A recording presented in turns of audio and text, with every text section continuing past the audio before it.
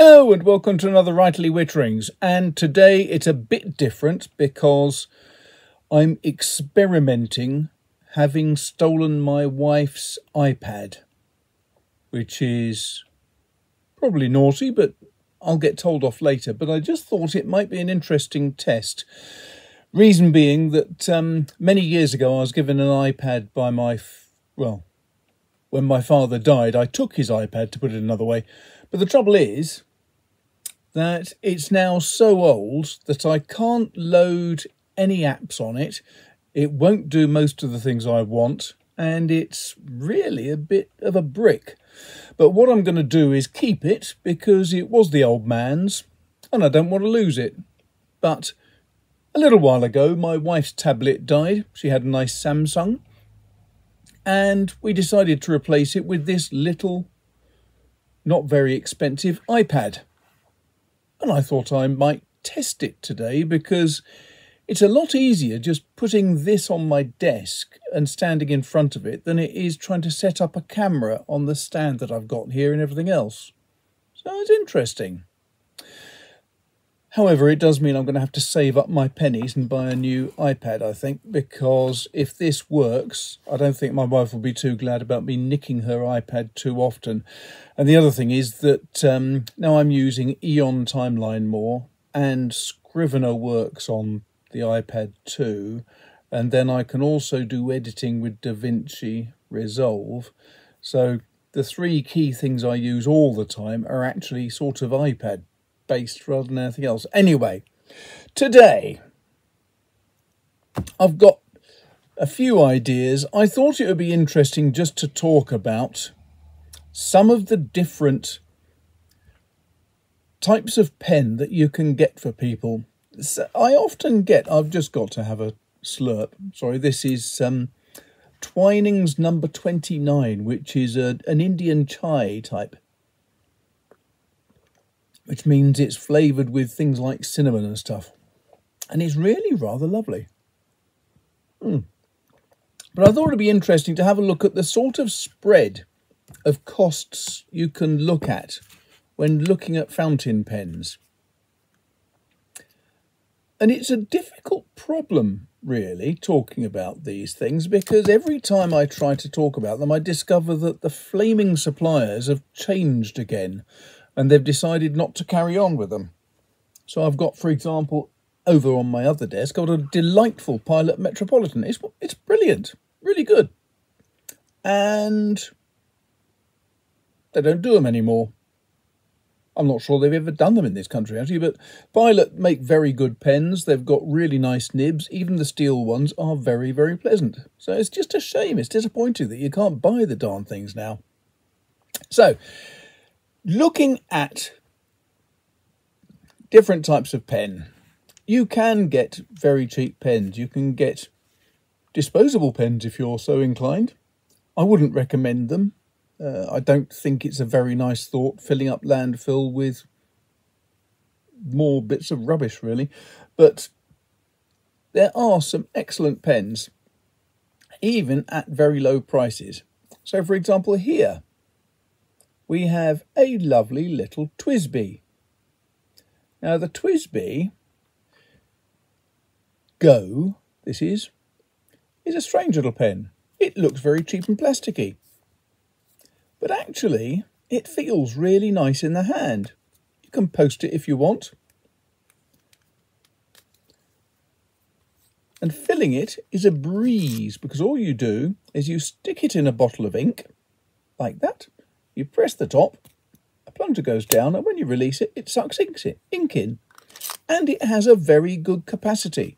This is an ideal pen for people in business who want to have something, pardon my phone, who want to have something that is not expensive, so it doesn't matter if it gets lost, but which does hold a lot of ink, so that when you're in meetings and so on, this thing will continue all the way through. You have a range of different colours. I've got two colours here. I actually gave one of these to a young friend who quite fancied the idea of fountain pens, and he wasn't sure what to try, so I gave him one of them, and he's now a very enthusiastic exponent of TWSBI Goes. And they're reasonably priced. They're £20. nowadays that's not a lot of money. And they're so practical that I know of one guy who's got 5 of them, each with different inks in, and he just keeps them going all the time. They are very, very practical, easy little pens. For those who want to go a little bit different, perhaps looking at something that's a little more elegant, then you have the Kaweco. Now, this is a design that was made before the Second World War by the German company. And the idea is it's small in the pocket because it is very small. You can hide it in your hand, whereas something like a TWSBI takes up a bit more acreage. So these things are small. But when you unscrew it, because of the very clever design, it makes a very good size in your hand. So very deceptive little pens, these. They're very simple to fill because they just take either a standard universal ink cartridge, or you can buy these brilliant little cartridge converters. Let me just pull that out, which, when you don't use them for a while, get quite stiff apparently. And also my hand is not the strongest. Anyway, these things take very little ink. They're quite quick to run out, so they're not perfect if you're going to be going into meetings and writing for long extended periods. But the nib is really nice. They're quite juicy. They're not too wet, but they're nice. And enormously practical because you can stick them in your pocket, you can stick them in a handbag, doesn't matter what, and they'll keep you going for a while. I've got a couple of them. Here, for example, is one that I was given by Cult Pens a little while ago. Exactly the same type of pen, exactly the same process, but you can also buy, if you want, removable clips that just slide onto the pen, and they're very effective. They hold the pen very firmly. These are a lot more expensive than the TWSBIs because they're £21. £21, isn't that shocking? But if you really want to go to extremes, here's one that I bought a long time ago. This is the AL Sport, which means it's made out of aluminium. This was, I think, 40 quid when I bought it. Exactly the same principle as the plastic ones, that plastic one. But the difference with this is it's actually made of metal, so it just feels that little bit heavier, that little bit more pleasant in the hand. Here's another one of those delightful little cartridge converters. And I've used this an awful lot. It is convenient to have in the pocket and it feels nice. But it is a great deal more expensive.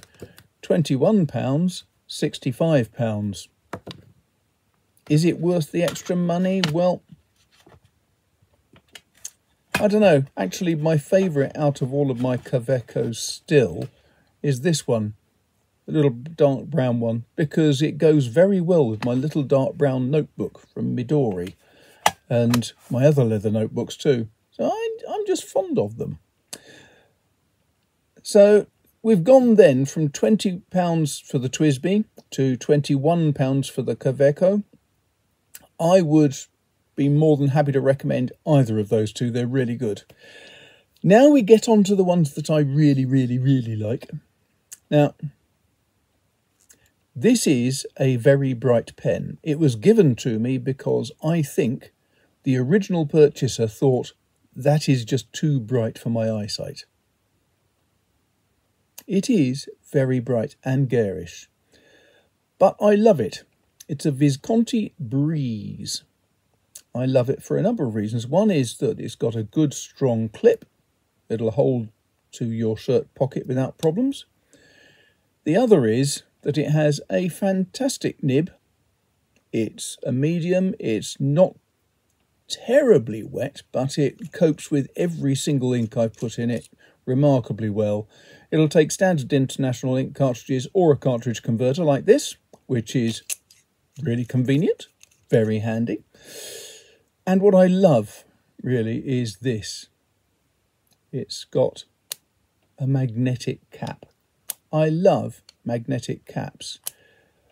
I think they're risky if you're going into a business meeting, because the temptation to sit there doing this all the time is there. I would probably find that temptation impossible to resist, and I would irritate everybody in that office. But it is great. I love these. It's very bright, it's very garish. This was my favourite pen for most of this year because it's just lovely to use. The only trouble with this is it's a bit of a leap upwards. If you're looking at the Kavekos and the Twisbys at £21 for the plastic pens, this is plastic. They have steel nibs. This has a steel nib. And yet it's £99, nearly £100, so it's 5 times the price of the other two. But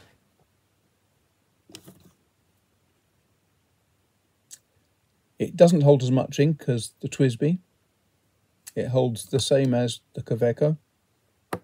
It's got a clip, which the Twisby hasn't got. With the Twisby, you just get this dinky little hole in the cap so that you can put it onto a lanyard or something, which isn't really ideal. But there's something about this which just feels very nice. The only complaint I have about it is that recently, as some of my viewers will know, I've got a problem with the ulnar nerve. It's got a trap in the elbow, and that means that my hand does not function properly. Hopefully I'm going to have an operation on it in the next couple of months. But because of that, I find that the section is just a little bit fat for my fingers, so it's less comfortable now than it used to be, which is odd. But if you want to get a present for someone, you're prepared to spend that little bit more, this could be the type of pen to go for. However, now I come on to a couple of pens which are getting rather higher in the value market. So the first is, I've got to mention, the alternative to the Visconti Breeze is one of the fabulous Homo sapiens range. Now, I got my first Bronze Age Homo sapiens, must be at least 10 years ago now, I should think. And it's a brilliant, brilliant pen. It has a medium palladium nib, which works superbly well. It's comfortable in the hand. It's made of this fabulous material that's pounded lava from Mount Etna, I think, which is then mixed with plastic or resin or rubber or something, and it creates this wonderful, almost completely unbreakable material. And now there's lots of different types. A lot of them are plastic. They start at just under £500 each. Yep, £500. And they go all the way up to 1,400 plus, which is pretty painful to think of. Shut up, phone. So I find them difficult to recommend. I love them. I've got 4 of them. But can I actually recommend them? Not really. However, something I can recommend, and I do so at every available opportunity, is one of these. This is a Pineda Avatar. Now, the Viscontis were created as a company pretty much single-handedly by Dante Del Vecchio, who is one of those guys who, if you know pens, he is the guru. He knows all about pens, and he's a lovely, lovely chap. Dante Del Vecchio had all the ideas for the Homo sapiens and various other pens. But he had a horrible split-up with Visconti some years ago. He had a business partner who was the guy behind the money, and they split up badly. So After a few months of wondering what to do, Dante was grateful to accept an offer from Pineda, which is a very ancient Italian luxury brand, and they took him in to create some new fountain pens and writing materials for them, which he's done.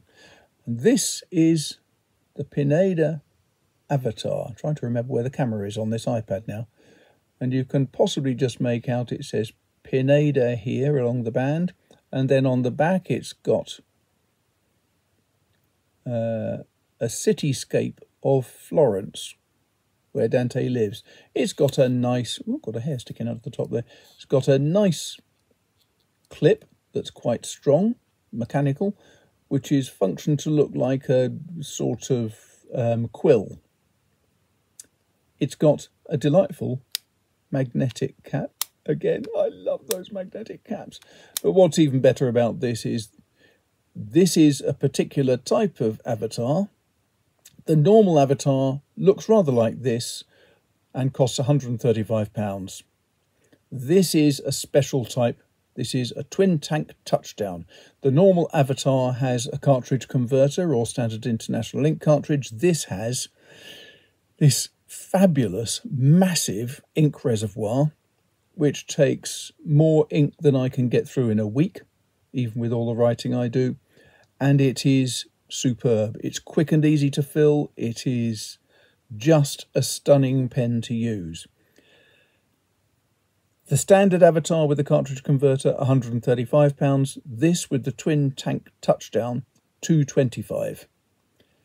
Is it worth that extra money? Ye gods, yes. Yes, without any shadow of doubt. And in fact, if I had the option, I would not bother to buy the standard avatar. I would save my pennies till I could afford one of these. They are fantastic. Absolutely superb to write with. It's got that slightly narrower section, which I find much more comfortable to use. The pen is that little bit longer and slimmer. Just putting it next to the Breeze here to demonstrate that. I think you can see here how much fatter the Breeze is compared to the Avatar. It's not the prettiest resin. No, it's not. But this stuff is just about bulletproof. Apparently on the internet, I'm going to see if I can find a copy of it, but there are YouTube videos, I think made with Goulet pens, where Dante Del Vecchio demonstrates how strong this resin is by whacking an avatar with a hammer and failing to break it. This stuff is astonishingly resilient. I haven't actually tried to break this with a hammer yet. Do you want me to do that? Because I'm not going to. I love this pen far too much. I love the cap. I love the ink capacity. I love the mechanism that fills it, which is simple and much more effective than the Homo sapiens filling mechanisms. And, you know, it's 225 quid. The Homo sapiens starts at under 500, but only just under 500. So you can get two of these for one Homo sapiens. Or, sorry to mention this, this is a specific nib that Dante has created. And it is his flexible nib. And it is gold, of course. And it costs another 200 odd pounds. So it doubles the cost of the pen. I can't state that it's worth double the money compared to the standard steel semi-flex nib that they can provide. All I can say is this is one of my two favourite nibs that I have ever used. It is a flexible nib and it gives a beautiful impact on paper. You can either write with it really, really slowly and carefully, in which case you get a wonderful effect, or you can write a little faster, in which case you get the same impact that you would expect with a fine nib. It is just magnificent to use. It feels glorious in the hand. It feels wonderful on paper. It's superb. The only thing comparable is the nib I have in this. Now, you can't buy one of these. I am extremely sorry to say. These two are my two favourite pens of all time. This is the Conway Stewart Drake. I've spoken about it before, but I'm still going to talk about it again briefly. It has a picture of the Golden Hind, which is not going to show itself there. You can just see it there, I think. It's got an etching, laser etching of the Golden Hind, which was the ship owned by Francis Drake. And this pen is the Drake, as I say, made to commemorate him. It's got this lovely guilloche, I think it's pronounced guilloche, surface, which is perfectly good, actually. It means that you can grip the pen very nicely. It is solid silver. It's a very massive pen to feel in the hand. But the lovely thing is, when you write with it, it doesn't feel massive at all. It feels just glorious and light and delightful. But this nib is one of my favourite nibs of all time. It's a standard Conway Stewart modern type, so it's quite a lot longer, and they've made this into a semi-flex nib. It's solid gold, so it costs, like the Pineda, about 250, 200 odd quid for the nib alone. Both of them about the same. And that's mainly the price of gold. But this one has been made from a standard medium and been ground down to a stub. So the nice thing about a stub is it has a sort of a flat top to it. So when you're writing, if you've got your paper and the flat top is going down, it produces a fat line. But when you write sideways, it produces a very thin line. And a stub is one of my favourite types. That's why I've got stub nibs in my TWSBIs. But this is easily the best stub nib I've ever tried.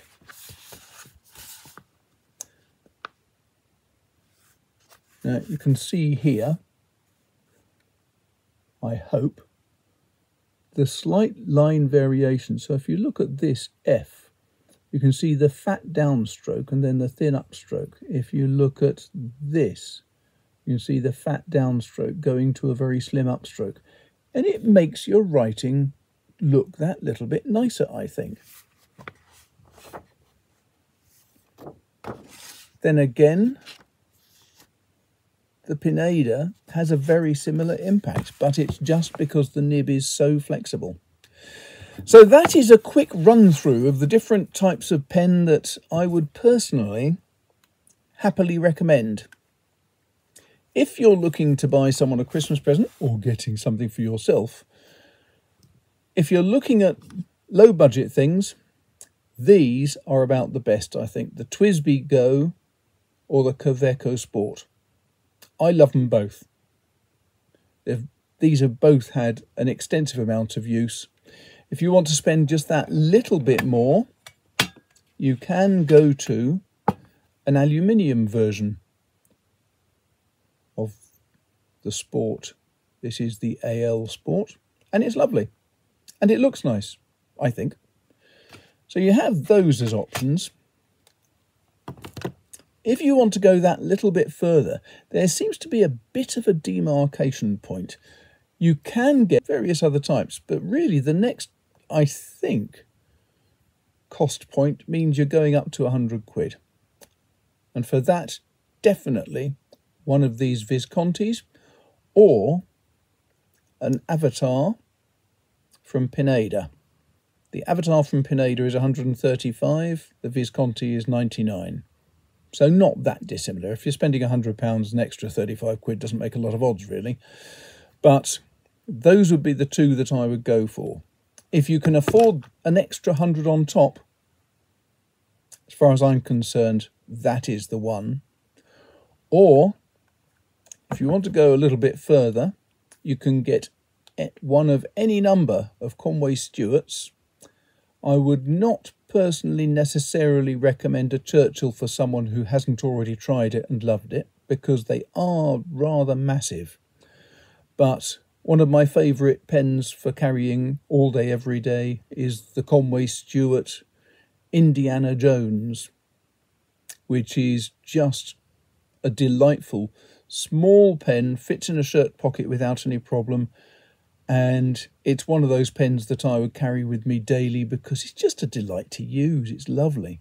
When I was doing a lot of letter writing, I started out using this. I moved on to using various other types, and then I ended up using the Conway Stewart Indiana Jones because it was just small, light, easy to use, and a delight to fill as well, because it had a lever on the side. So you just put it into your ink, pull the lever down, release the lever, and it sucks ink up into a rubber sack internally.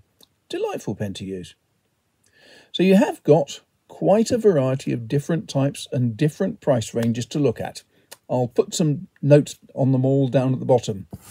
And apart from that, if you are happy with this video, don't forget to hit the like button, subscribe, share it, tell your friends about it, run down the screen naked screaming, "Oh, Writerly Witterings is great." Actually, don't do that. It might upset the horses. But do feel free to do all that.